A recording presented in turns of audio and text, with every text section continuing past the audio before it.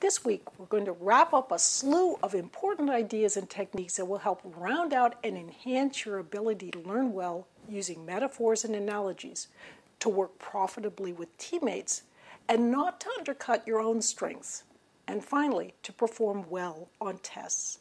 One important thought, though, before we launch into this week's videos. Learning doesn't progress logically so that each day just adds an additional neat package to your knowledge shelf. Sometimes you hit a wall in constructing your understanding. Things that made sense before can suddenly seem confusing.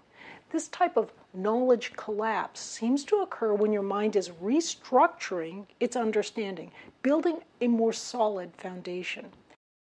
In the case of language learners, they experience occasional periods when the foreign language suddenly seems completely incomprehensible.